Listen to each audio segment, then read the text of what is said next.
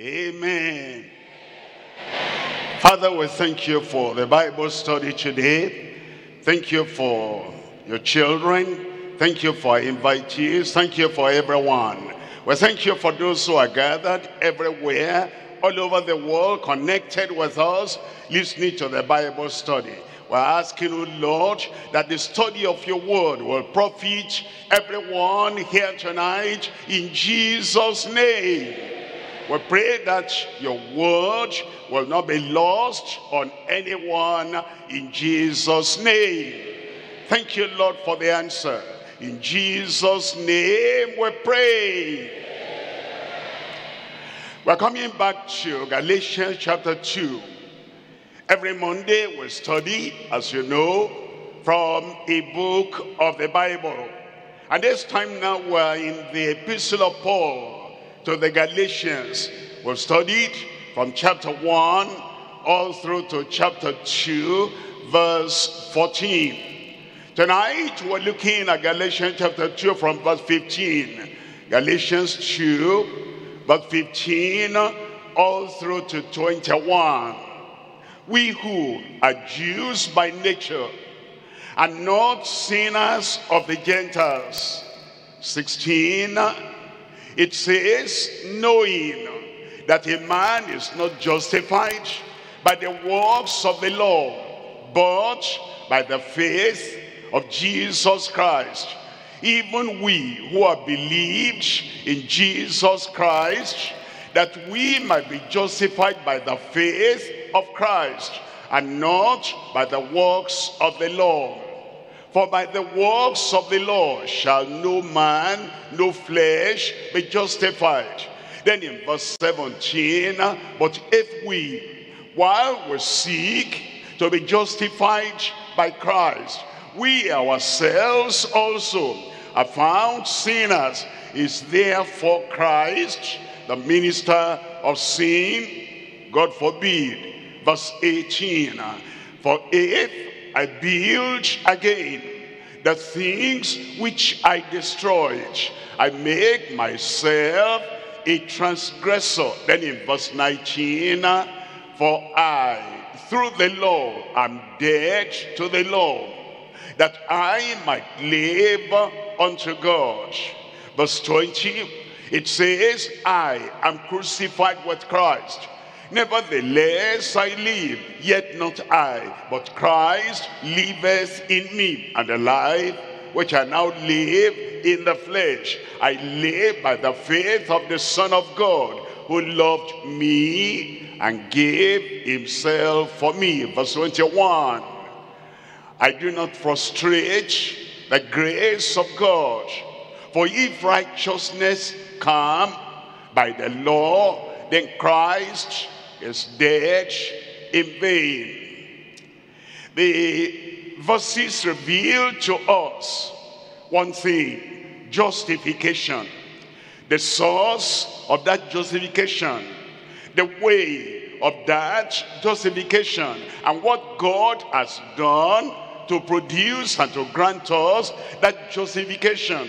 And then there are two sets of people: the Jews who are there, and there were those who were thinking that justification, redemption, salvation, and reconciliation with God will come through obedience to the law and the commandments of God. They thought by their own works, the works of their hand, by their own endeavor, their self-righteousness, they will have justification or righteousness. And then Paul the apostle said, then we frustrate the grace of God, because if righteousness could come by the works of the law, then Christ would have died in vain. The second group of people that actually believe what we ought to believe, the people that believe that no, salvation does not come by our own works,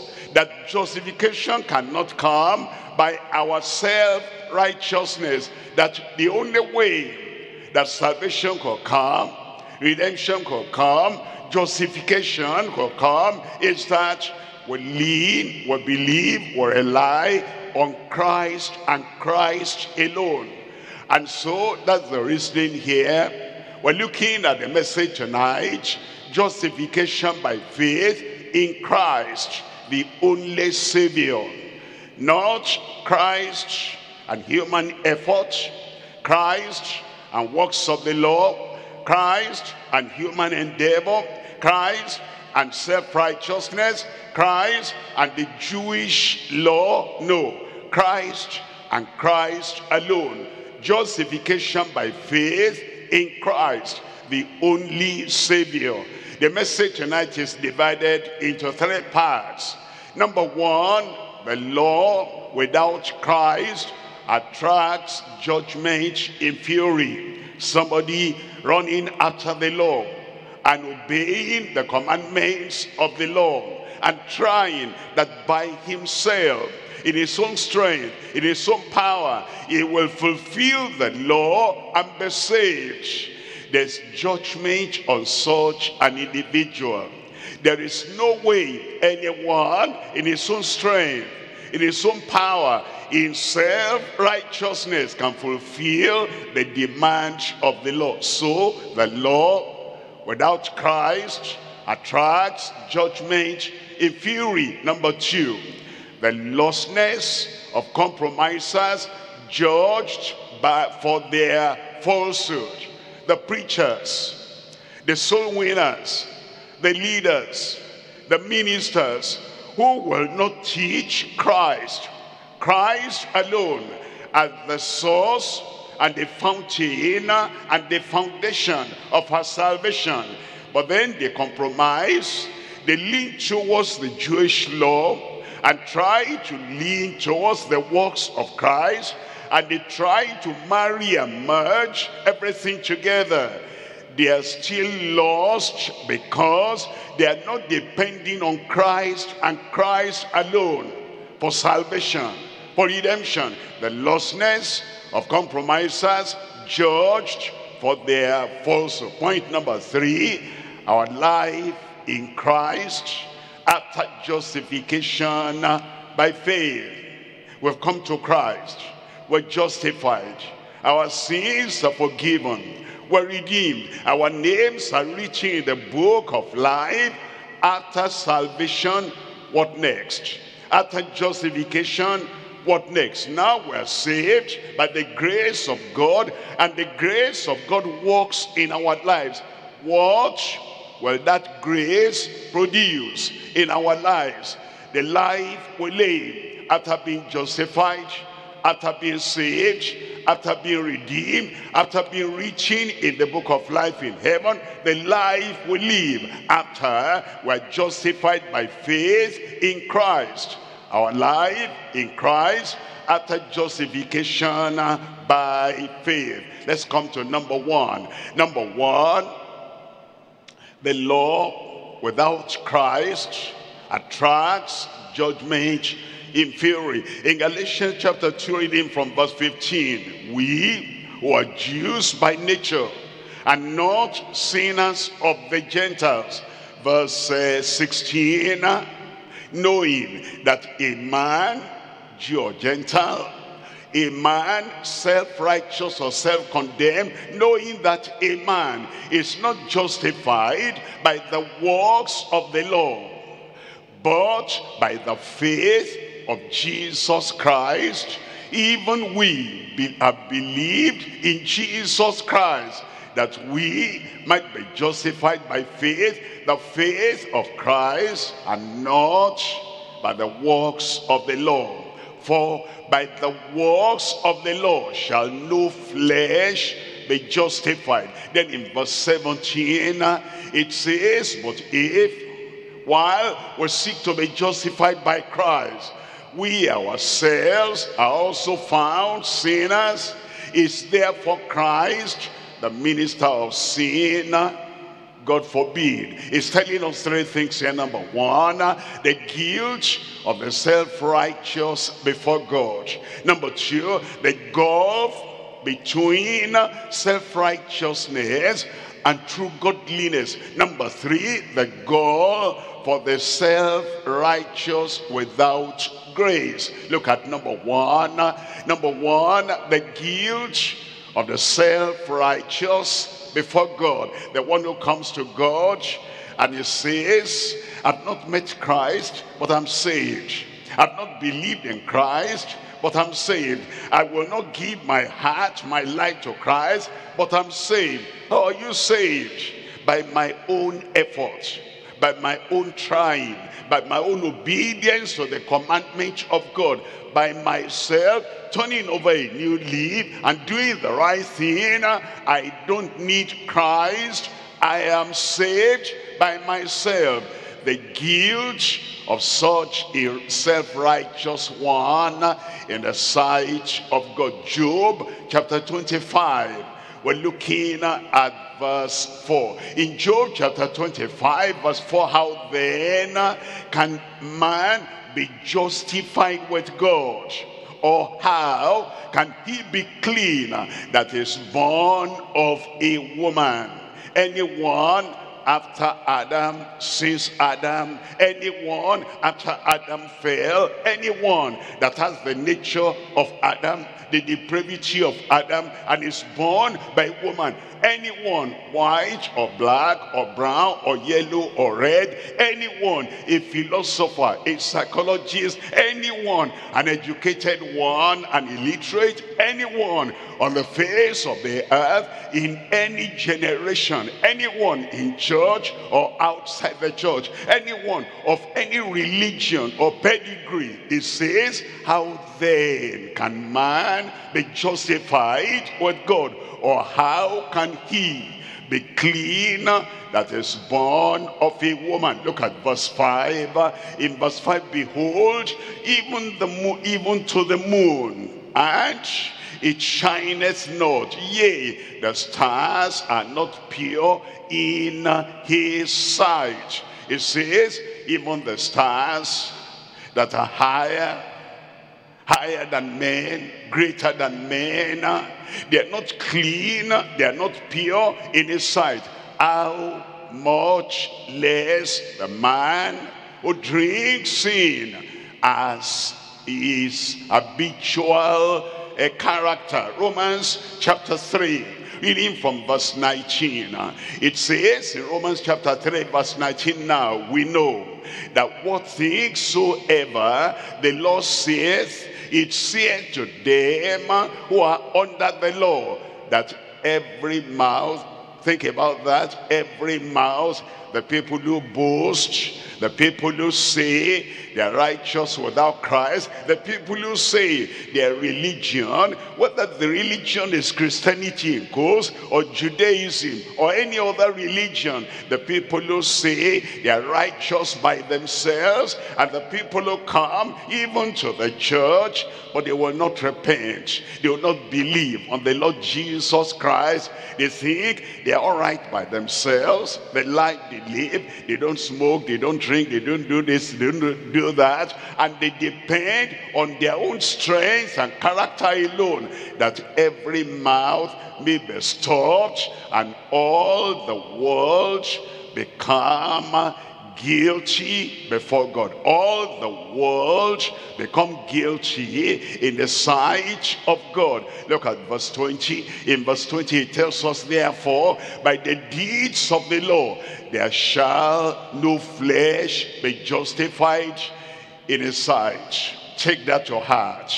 No matter what you do, no matter how you try to be clean by yourself, righteous by yourself, without salvation in Christ, you are guilty in the sight of God. It says there, for by the law is the knowledge of sin. By the law is the knowledge of sin. Let's come to number 2 there. Number 2 there is the gulf between self-righteousness and true godliness. Self-righteousness, that's what you produce here on earth. And godliness, that's what you get from God by the grace of God. And the product of the earth, self-righteousness, is so far away from the godliness that is the produce from heaven. There is a gulf between self-righteousness and true godliness. It also says in Galatians chapter 2, and we're looking at verse 16. It says, knowing that a man, a Jewish man, a Gentile man, knowing that a man of the old primitive dispensation, or a man of today, of the civilized dispensation, knowing that a man that is educated in the things of the world, in character transformation, and they know how to say, if you have this challenge, this is how to calm down, this is how to live. Any man like that, or a man that just lives his natural life, knowing that any man in church, among us here, among them over there in the world, anyone. I've been coming to the church for 20 years now, and I know how to clean up myself. I know how to improve myself. I know how to stop this and stop that. Such a man, if there is no salvation, you can increase your goodness, you can be very generous, and you can have self-righteousness, yet there is a gulf between self-righteousness and true godliness, knowing that a man is not justified by the works of the law. By the works of the law. The works of the law may be deep, may be high, may be broad. The works of the law may be many. You might multiply them, and you can refer to them. You might keep a diary of what you do, of the works of the law. The works of the law, I gave that, I did that, I said that, I endeavored to do that. No man can be justified by the works of the law, but by faith of Jesus Christ. Even we have believed in Jesus Christ. That's the real godliness there. And that we might be justified by the faith of Christ, and not by the works of the law. Not by the works of the law. It says, because for by the works of the law shall no flesh be justified. By the works of the law, obedience to the law, and then keeping even the moral law, the ceremonial law, and the civil law, every kind of law. By your trial, by yourself, no one can be justified. And there is a gulf between the self-righteous and the one who is truly godly. Look at Philippians chapter 3. We're looking at verse 6. Philippians chapter 3. We're reading from verse 6. Here is Saul, when he was Saul, self-righteous. Here is Saul, when by the works of the law, he thought it was all right. He could even claim perfection. But now he shows us all that perfection of the natural man, all that morality of the natural man. They are works of the law, and they cannot justify anyone. Philippians chapter 3 verse 6, concerning zeal, persecuting the church, touching the righteousness which is in the law, blameless. That is who he was. But he wasn't saved. He wasn't born again. His name was not written in the book of life. He could tell anyone anywhere as to the righteousness which is in the law. Blameless, perfect, spotless. But look at verse 7. It says in verse 7, but what things were gain to me, those I counted loss for Christ. When I met Christ, I discovered that all those things I bragged about, all those things I was proud of, they were nothing. And so I had to count them loss for Christ. Verse 8, in verse 8 it says, yea, doubtless, and I count all things but loss for the excellency of the knowledge of Christ Jesus my Lord, for whom I have suffered the loss of all things, and do count them but dung, that I may win Christ. He said, I had to give up that one. I have to give up the self-righteousness before I could have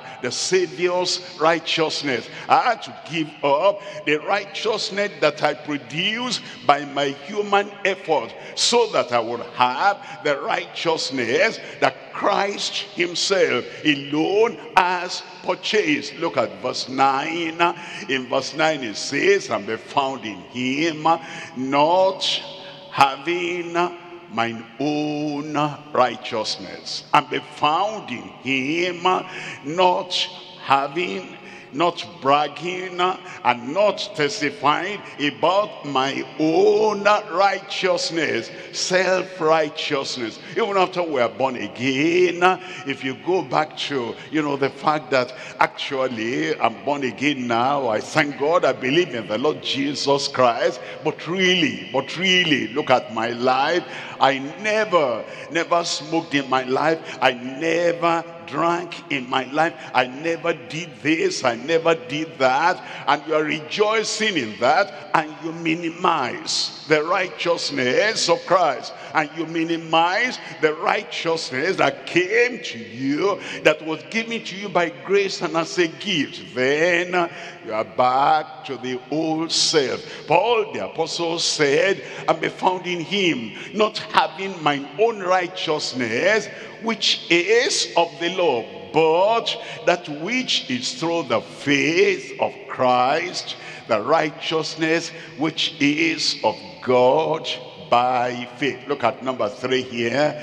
Number 3, we're looking at the gall for the self-righteous without grace. The gall, the bitterness that is for the one who is self-righteous without the grace of God. In Galatians chapter 2 verse 17, Galatians 2:17, but if while we seek to be justified by Christ, we ourselves also are found sinners, is therefore Christ the minister of sin?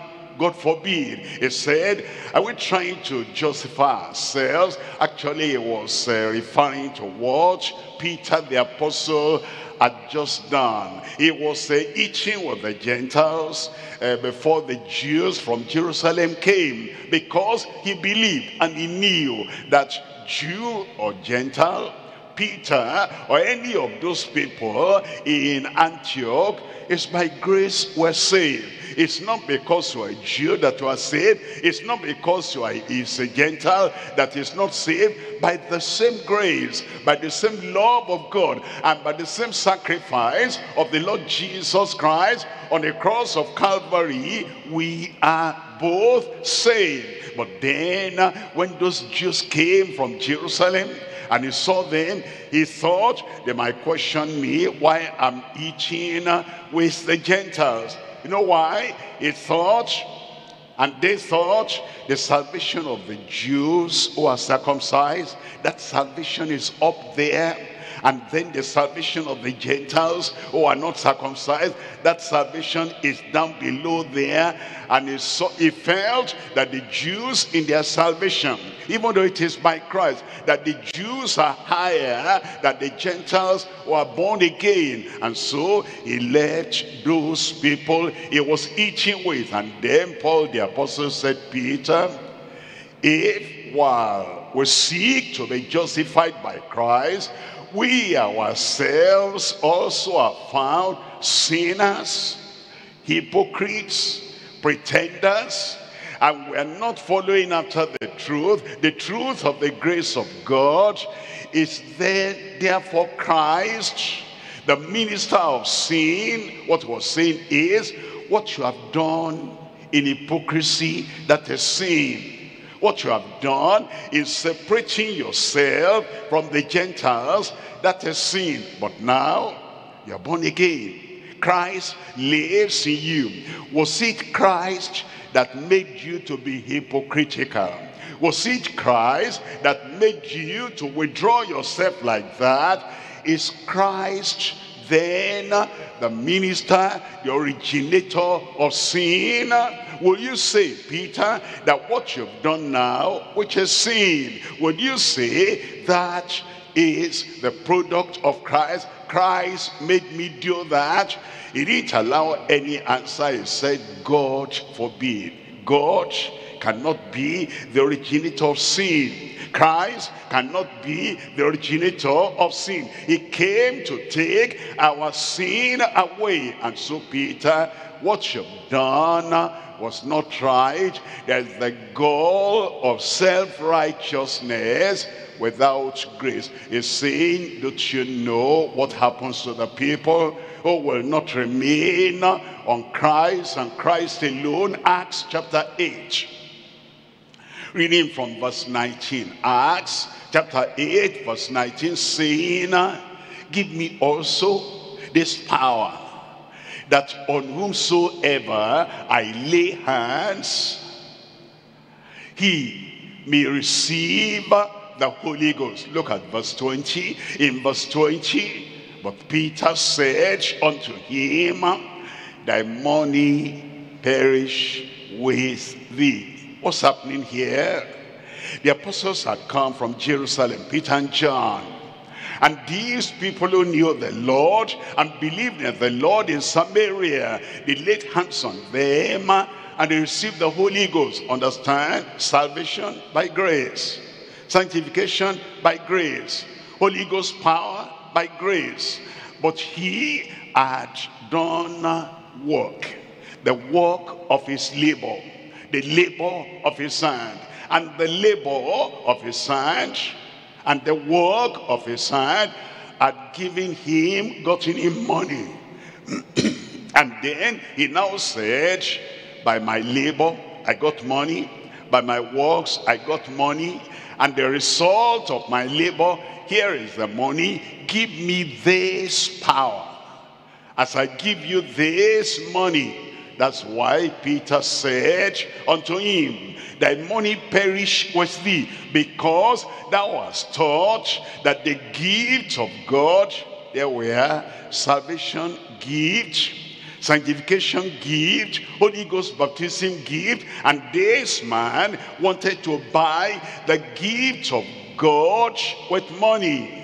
You have thought that the gift of God may be purchased with money. Look at verse 23 there. Verse 23, I perceive that thou art in the gall of bitterness. Thou art in the gall of bitterness and in the bond of iniquity. Anyone that tries to buy salvation by the works of his hand, anyone that wants to get to heaven by the works of his hand, anyone that ought to thinking he is going to have reconciliation with God by the works of the law, is in the gall of bitterness and in the bond of iniquity. But we don't have to go that direction. Salvation is free.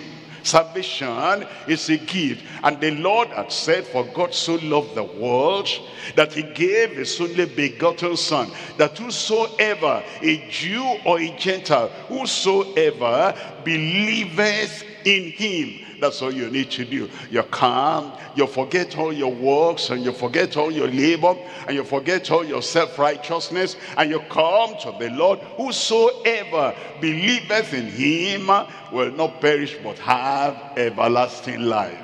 You will not perish. You'll have everlasting life. As you come, nothing in my hand I bring. Simply to the cross I cling.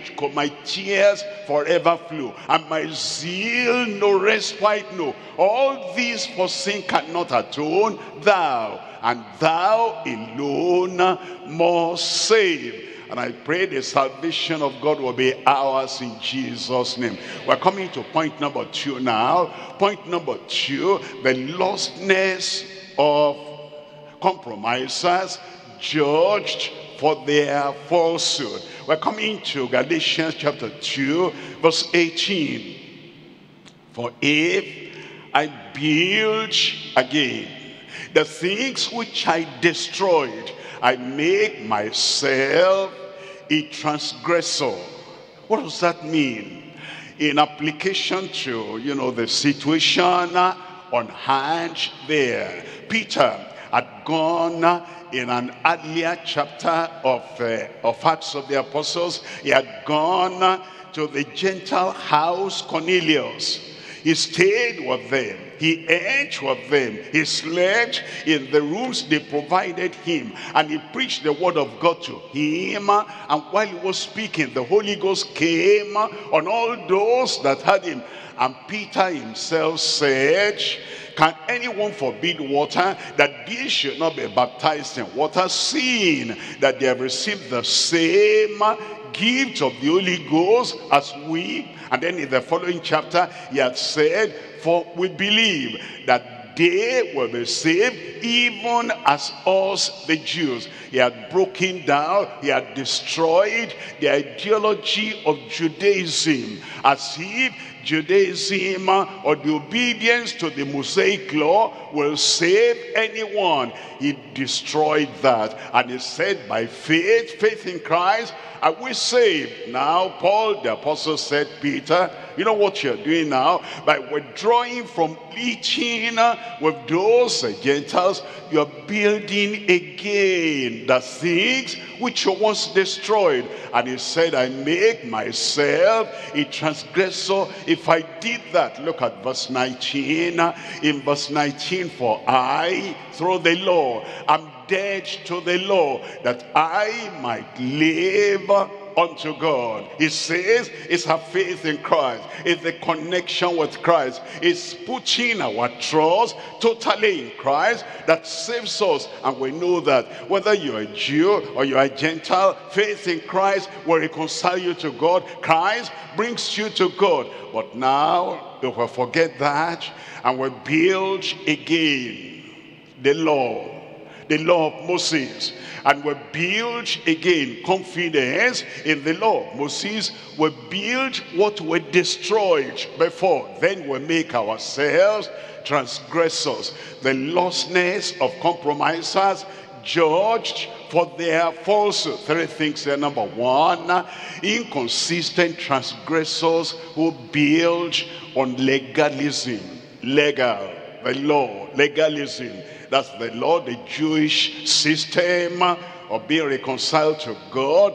The inconsistent transgressors who build on legalism. Number two, incorrigible teachers who breed lawlessness and lasciviousness. The incorrigible teachers, they have heard, they have known that Christ and Christ alone is the Savior. And now, but they're incorrigible, and they keep on that wrong way and that wrong path of the Mosaic law. Number three, incoherent tricksters. It's like they're playing games. It's like they're playing tricks. And they are incoherent. They cannot even understand themselves. They do things they cannot match with what they actually believe. They are split personalities. They act this way, they think another way. They go this way, but then their direction in their mind is another direction. They think about Christ and they're thinking of the law. They think about salvation and the justification by faith in Christ, but their works and their activity is like upholding and raising up the law of Moses again. They are not coherent. Incoherent tricksters who becloud his love. They becloud his love that the people they're speaking to cannot see very clearly the law of God anymore because they're incoherent. Let's come to number one. Number one, inconsistent transgressors who build on legalism. We're looking at Acts chapter 15 and we're reading from verse 11. Acts 15 verse 11. But we believe that through the grace of the Lord Jesus Christ, we shall be saved even as they. You find in that verse, we Who are the we? The Jews. They were in a meeting together, council together, conference together. They were considering the salvation and the conversion of the Gentiles. And they were all Jews there. That they referred to the Gentiles who had been saved through the ministry of Paul and Barnabas, and they came to report to them, here is what had happened. And then they concluded, they said, but we believe that through the grace of the Lord Jesus Christ, we Jews shall be saved, even as they, the Gentiles. Let's look at we're looking at verse 19 there.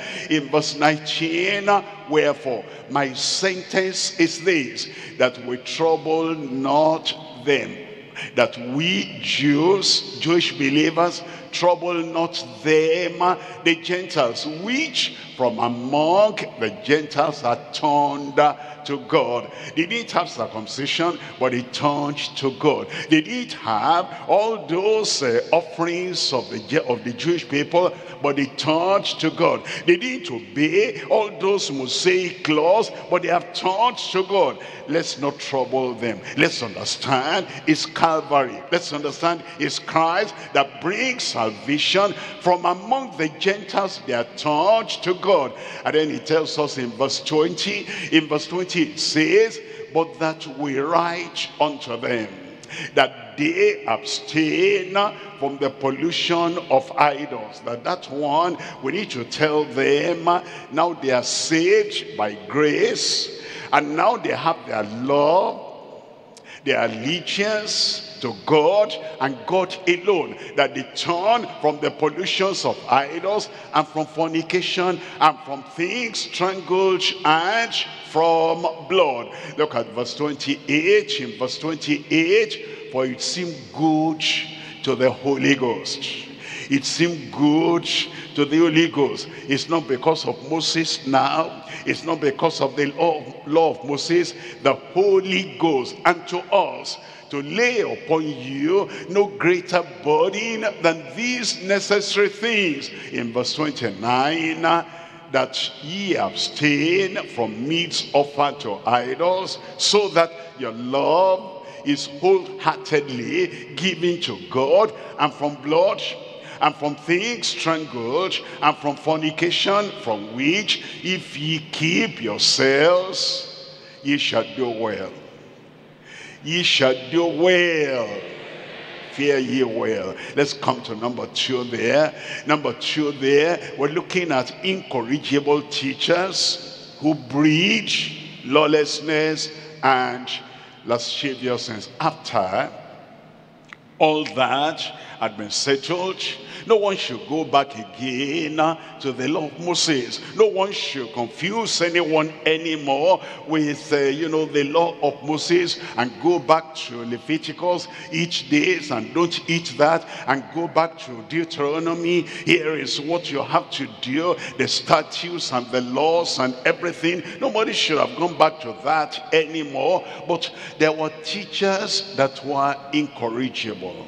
It's just like somebody has been going to a particular religion before, a particular denomination before, a particular traditional church before, and now he comes out of there and he claims to be born again. He claims to be for Christ, and he claims that it is the grace of Christ that has brought him into the kingdom. But now he practices the religion, the tradition that he left behind, incorrigible. That although he says, I'm born again by faith in Christ, the practices of that old religion is what he still continues in. And there are some taboos, and there are some don'ts, and there are some things, never, I can never do that. Why? Is that because of the truth in Christ? Because of the grace of God? Where I'm coming from, we never did that there. That's what the Lord is saying, that they are incorrigible teachers who breed lawlessness and lasciviousness. We're looking at Galatians chapter 5. I'm reading from verse 19. Galatians chapter 5 verse 19. Now the works of the flesh are manifest. Now there are those who confuse the works of the law and the works of the flesh. They don't understand. Anytime you see works, they say works of the law, works of the law. Look at this one, the works of the flesh.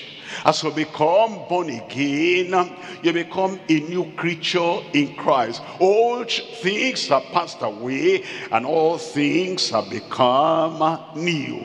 And so the works of the flesh, not works of the law, the works of the flesh that will still try to rear up its ugly head, you understand, you will not get involved with that. You'll not say works of the law, works of the flesh, works of doing good and works of this, everything lumped together. I am not there. Look at this now, the works of the flesh are manifest. Which are these?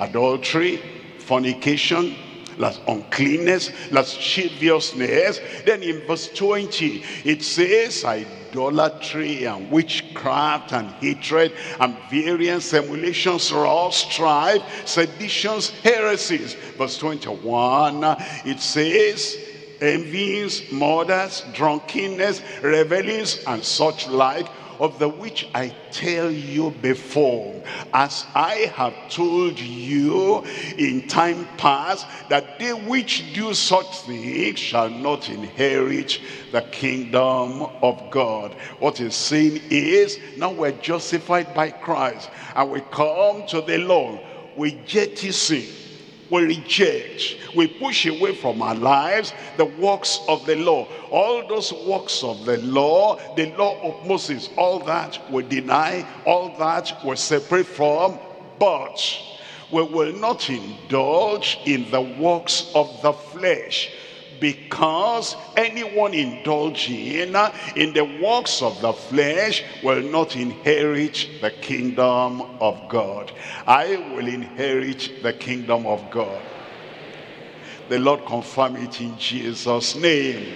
Let's look at number 2 here. Number 3 rather. We're looking at number 3, the incoherent tricksters who becloud his love. There are people who are incoherent. There are people who contradict themselves. There are people who are not straightforward, and you cannot make them walk in the straight path. You listen to them one day, and then you listen to them another day. You say, preacher, you're contradicting yourself. Preacher, you don't even understand what you are saying. They are incoherent. Now, we must not confuse the works of the law and the word of the Lord after we are born again. Look at it this way. Here is the man, here is the past, here is the future. All that he did in the past will not earn him salvation. We don't earn salvation. The good things you did in the past, the bad things you did in the past will not hinder you getting saved when you put your faith in Christ. After putting your faith in Christ, the life that follows after that, you will not live that life in lawlessness, in evil, because you are now saved. Your works will not save you. Good works will not save you. But when you are saved, salvation will lead you to good works. Look at this now. Jude chapter 1. We're looking at verse 4. Jude 1 verse 4. For there are certain men crept in unawares, who were before of old ordained pre-reaching to this condemnation, ungodly men, turning the grace of our God into lasciviousness. You know, there are people that will say good works don't matter, righteous life doesn't matter, sanctification doesn't matter, new nature doesn't matter. When you are saved, you can continue whatever you did. The Bible doesn't say that. It's saying your good works before you are saved cannot save you. But when you are saved, good works will come. Righteous life will come. There's no confusion. But there are certain men crept in unawares who before were ordained unto this condemnation. Ungodly men turning the grace of our God into lasciviousness and denying the only Lord God and our Savior, Jesus Christ. I pray there will be no confusion in your profession of faith in Jesus' name. Look at Galatians chapter 5. We're reading from verse 6. Galatians chapter 5 verse 6. For in Jesus Christ neither circumcision availeth anything, nor uncircumcision. You are a Jew, circumcised. You are a Gentile, not circumcised. All that does not matter. You have come to Christ, and as you have come to Christ, circumcision availeth nothing. Uncircumcision availeth nothing, but faith that worketh by love. Faith that worketh by love. Our faith in Christ makes us to have love for God and love for one another. And the love now will reveal itself by the actions we have. Look at verse 13 there. In verse 13, for brethren, ye have been called unto liberty. Only use not liberty for an occasion to the flesh, but by love serve one another. That's not the law of Moses. This one is the love of God in our heart, that by faith, by love, we serve one another. I pray that this new life of the real believer in Christ will be produced in every life in Jesus' name. We're coming to point number 3. Point number 3 now, our life in Christ after justification by faith. Our life in Christ after justification by faith. We're looking at Galatians chapter 2, reading from verse 20. It says, I am crucified with Christ. It says, I've abandoned Moses, I've abandoned the law of Moses, I've abandoned all the old covenant injunctions, but now I'm totally with Christ, identified with Christ. I am crucified with Christ, nevertheless I live, yet not I, but Christ liveth in me, and the life which I now live in the flesh, I live by the faith of the Son of God, who loved me and gave himself for me. It's the love of Christ that has saved me, not the works of the law. He gave himself for me. It's the sacrifice of Jesus Christ that brought the justification, the reconciliation, the redemption, and the righteousness. It's not the law of Moses. It says he gave himself for me. Look at verse 21. In verse 21, I do not frustrate the grace of God. I do not frustrate the grace of God.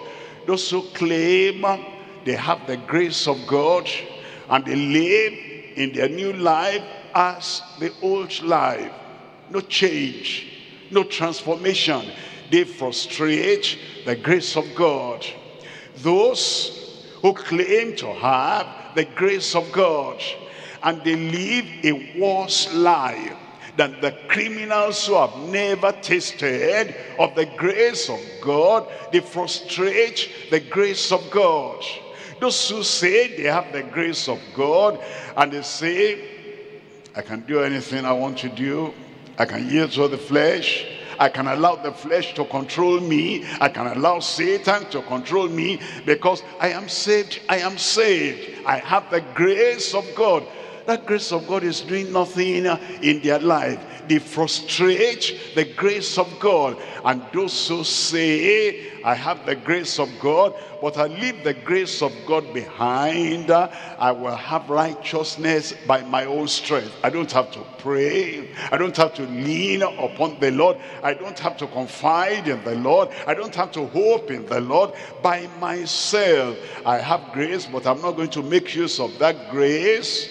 For if righteousness come by the law, by self-effort, by self-endeavor, then Christ is dead in vain. I pray that in your life, in my life, the Lord will not die in vain in Jesus' name. Let's look at this now. Our life in Christ after justification by faith. Three things. Number one, the crucified life of believers in Christ.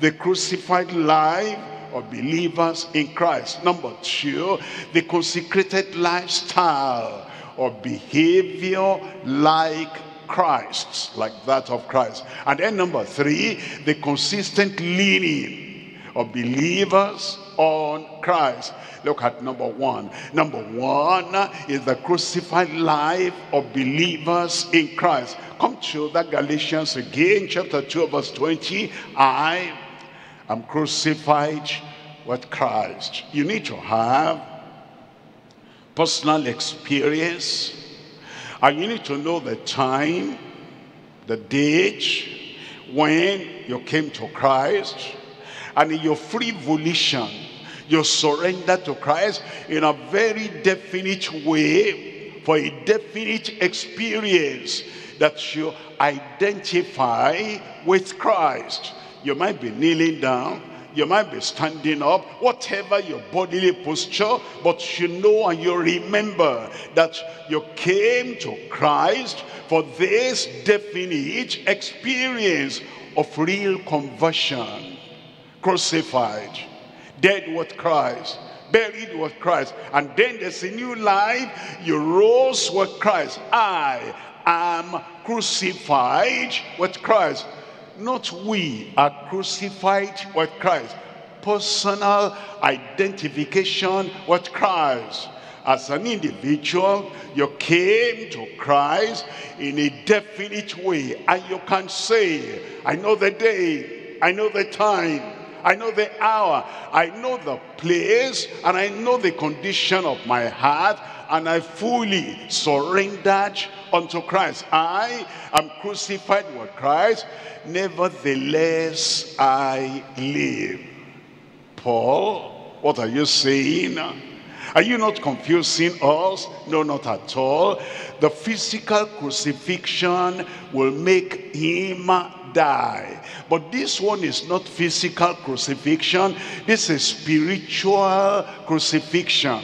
This is from the heart of the man, the heart of the woman, the heart of the believer that believes in the Lord Jesus Christ. It is not physical crucifixion.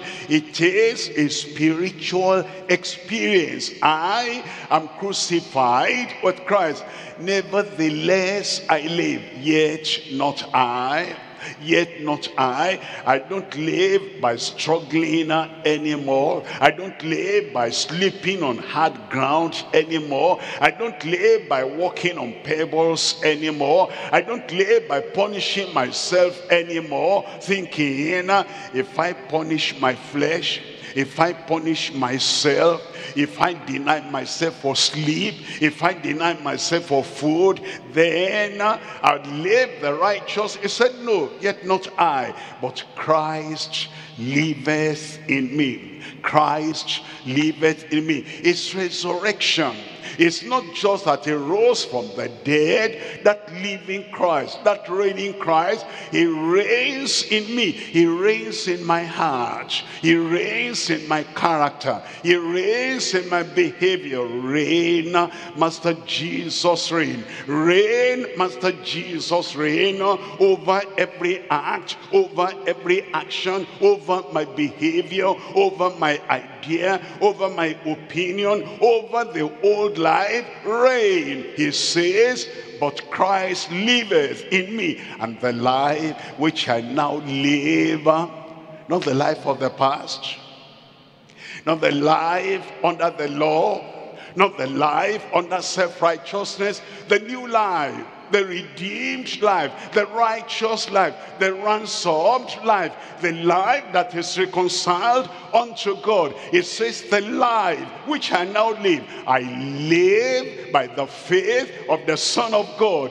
who loved me and gave himself for me. That's the new life of the believer.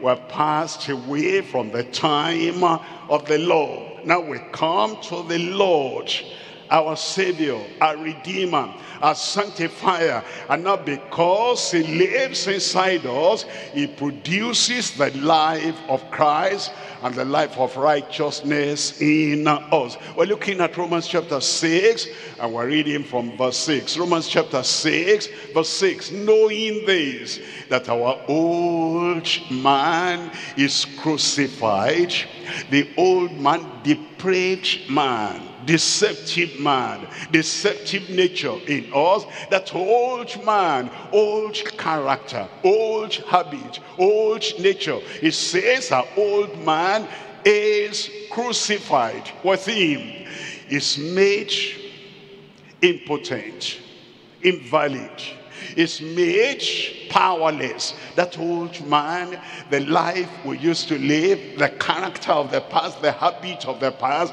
that old nature is crucified and made impotent and powerless. It says that the body of sin, the total root of sin, and the one that generates and produces sin, that the body of sin might be destroyed, not suppressed, destroyed, not managed, destroyed, not enlightened, destroyed, not controlled, destroyed. The life of the old man, the lust of the old man, the anger of the old man, and the fretting of the old man is not just to come under control, just to be subdued.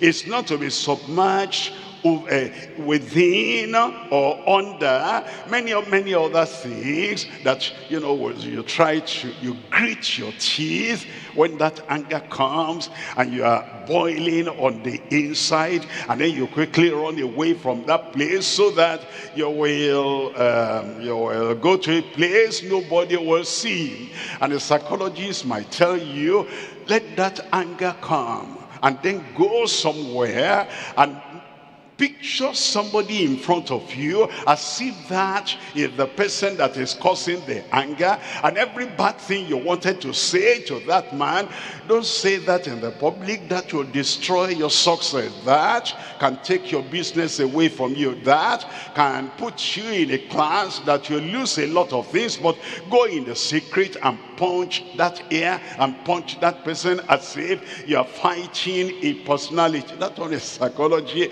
That one doesn't work. The anger is still there, like a tiger, like a tyrant, like a lion. But when you come to Christ and you stretch yourself on the cross of Christ and you're crucified, and you can say, I am crucified with Christ, and the old man is crucified and the body of sin destroyed, that henceforth we shall not serve sin. You will not serve sin. Clean and clear, that the grace of God in our lives will bring the new life in our lives will totally be new. Look at verse 7. In verse 7 it says, for he that is dead, who is that? Crucified with Christ, dead with Christ, he that is dead is freed from sin. I am free. You believe that? I am free. The Lord confirmed that in your life in Jesus' name. Let's look at number 2 there. Number 2, the consecrated lifestyle or behavior like Christ. Like Christ. What Christ will do. What Christ will say. How Christ will feel. How Christ will act. That your consecration, your devotion now is to live the life that Christ would live if Christ were here today. Now, when we say living like Christ, you have to think like Christ, because it's our thought that brings our emotion. If something is happening and you look at it, you focus on it, you don't focus at what you have, the grace you have, the goodness of God and the provision of God. You focus on that thing. That focus will bring feeling. And then if that thing is a bad thing and you focus on it and you are thinking about that, your thoughts and your focus will bring a feeling of, it may be a feeling of rejection, a feeling of depression, a feeling of anger, a feeling of worry and anxiety, because you have a wrong focus, a wrong feeling. And because of that, the way you feel is how you will now act. If somebody did something and you concentrate on that and you don't know who you are, a child of the King, a follower of Jesus Christ, a person that has Christ living on the inside of him, and you're to live like Christ. If you don't think like that and you have the thought the other way, then action will come. And when you take an action that is wrong, an action that is wrong, another action that is wrong, it's like you're walking a particular path on a grass field. After you walk there up and down a long time, you'll make a path on that grass field, and naturally anyone coming will just walk on that automatically. When you concentrate on the wrong thing, on the wrong feeling, on the wrong emotion, on the wrong act, and you act like that every time, it becomes your personality. Your personality. Even without anything to be angry about, you get angry. Nothing to be furious about, you get furious. Nothing to, shout about, be worried about, you get furious and you shout, and you're worried and you're frightened. But now, when you come to Christ, and you know that all that matters is what Christ will do, how Christ will think. You have the thoughts of Christ, you have the mind of Christ, you have the way of Christ, you have the behavior of Christ, you have the lifestyle of Christ, and you are thinking of Christ every time that lives in you. It makes your life, what your behavior, what your lifestyle ought to be. It will happen. It has happened already. That the life of Christ will be reproduced in your life in Jesus' name. Galatians chapter 2 verse 20, it says, I am crucified with Christ. We don't have time for me to take you through, the way it ought to be. The way it ought to be is this: when you read that sentence, you emphasize the I. Whatever is happening around you, you say I. So and so, you mention your name, I am, then you emphasize the am. I am, then you emphasize the crucified, old nature crucified, the way I used to act crucified, and the way I used to behave crucified, and then with Christ, you emphasize with Christ, and then later you read everything together. I am crucified with Christ. Anything happening around you, you remind yourself, I am crucified with Christ. I used to behave like that, I used to think like that, I used to talk in that other way, but now I am crucified with Christ. Nevertheless, I live. The life I live now is exciting. The life I live now is productive, because nevertheless I live, and yet not I. I couldn't do this by myself. I couldn't act like this by myself. There is a power greater than my natural power. There is a power greater than my normal self that lives big in me now. But Christ liveth in me, and the life which I now live in the flesh, marriage flesh, in the flesh, bachelor's flesh, in the flesh, sprinter's flesh, in the flesh, the life I now live on earth, no matter my situation, marriage or not married, job or no job, Christ is always happy, I'm happy. Christ is excited, I'm excited. Christ is purposeful, I'm purposeful. Christ is on top of the stormy sea, I'm on top of the stormy sea, because the life which I now live in the flesh, I live by the faith of the Son of God who loved me. Somebody else may doubt the love of God. He loves me, and what I'm going through, some people might say, if you're going through that, maybe God does not love you anymore. He loves me. Why? Loved me enough to give himself for me. I pray this will be reproduced in every life in Jesus' name. And then you live like he would have been living if he were here right now. We're looking at 1 Peter chapter 2, and I'm reading from verse 21. 1 Peter chapter 2 verse 21. For even hereunto were ye called.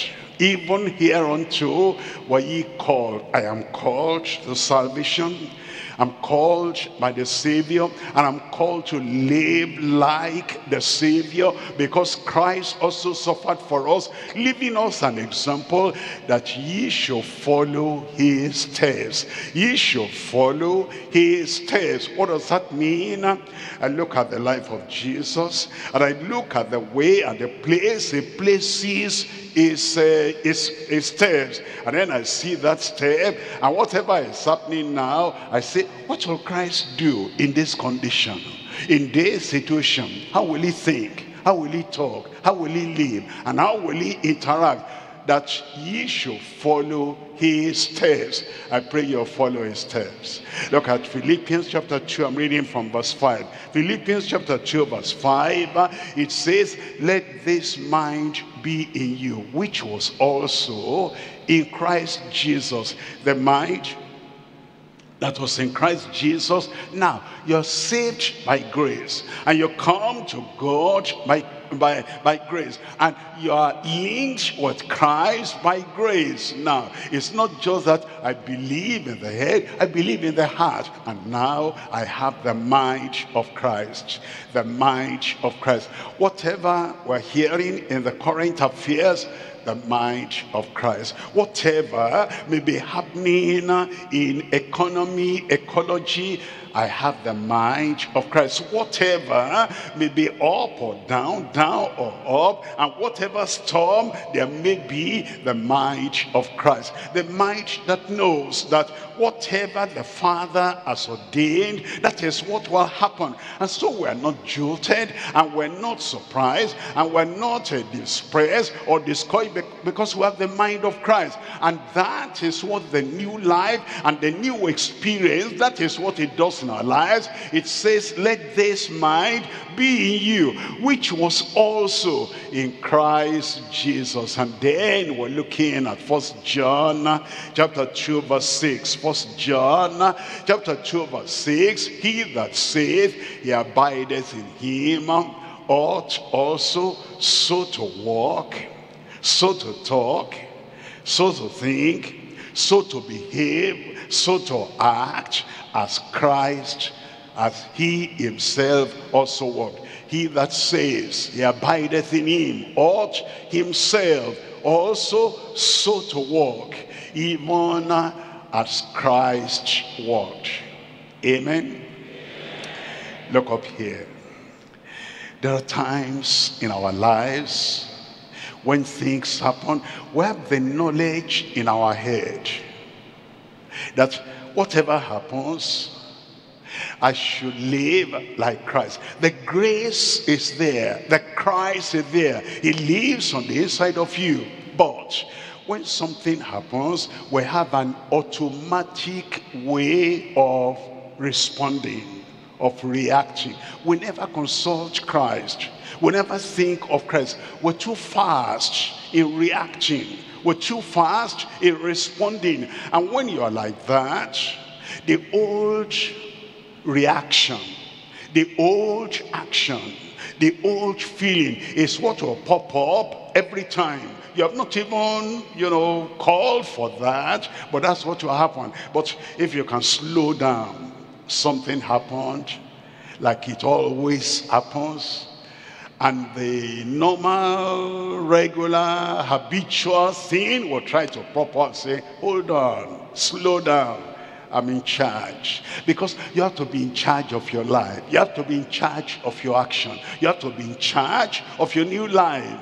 And then you say, Christ, I thank you because you live in me. You abide in me. Look at my situation here, Christ. If you were here, how will you act? How will you talk? Slow down. If you don't slow down, the old attitude, old action, old behavior will come up again. But when you slow down and you ask the Lord, what shall I do at this time? How shall I respond at this time? What direction shall I go at this time? He that says he abideth in him ought himself also so to walk, even as he walked. You'll walk victoriously. Your life will take on a new approach, a new excitement, a new victory in Jesus' name. Number 3 here. In number 3, we have the consistent leaning of believers on Christ. Look at Galatians chapter 2, verse 21. I do not frustrate the grace of God. I do not frustrate the grace of God. Look up here. Let's say you'll never be sick.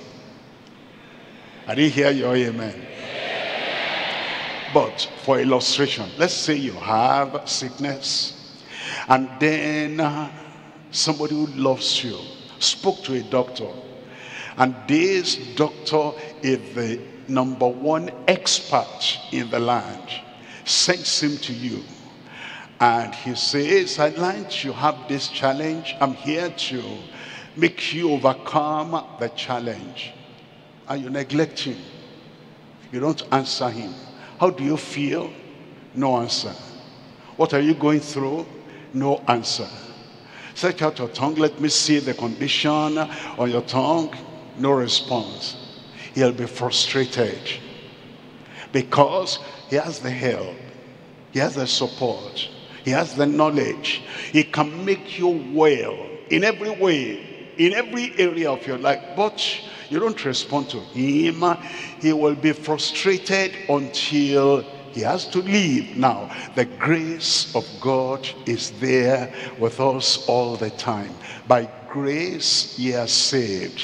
By grace you are sanctified. By grace you are strengthened. By grace you are succored. The grace of God is available to make you the newest kind of creature you can be, and the most successful and righteous that you can be. But the grace is frustrated because you never appeal to that grace. You never ask for more grace. You never depend on that grace. You never lean on that grace. It's frustrated. That's why Paul the apostle said, by the grace of God I am what I am. I go through that challenge, the grace is there. I come through that persecution, the grace is there. I come through that misunderstanding, the grace of God is there. I come through that problem, the grace of God. By the grace of God I am what I am. And the grace of God that was given to me was not in vain, because he did not frustrate the grace of God. From today,